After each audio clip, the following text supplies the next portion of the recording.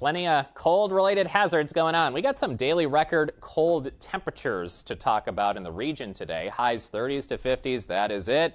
Limboing well below average on thermometers across the region, and we're going to rustle up some strong winds, especially near the Great Lakes. We got some wind advisories and lakeshore flooding in some areas near the Great Lakes. Winter storm warning continues for areas of the UP and northern Wisconsin. Cities include Marquette.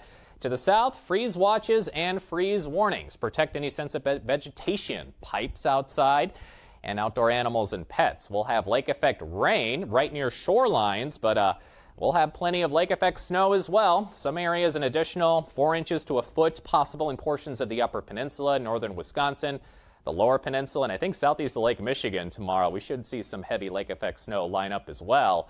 But if this area of low pressure lingering through Wednesday, we could see some 1 to 3 foot totals in total out of this.